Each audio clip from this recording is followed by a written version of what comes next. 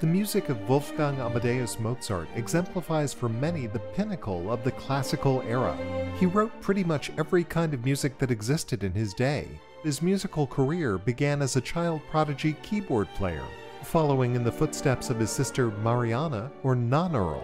She was 5 years older than Wolfgang. Their father, Leopold, who was a composer, took the two of them to Munich and Vienna when the children were 6 and 11. In Vienna, they were invited to play for Empress Maria Theresa at the summer palace Schönbrunn.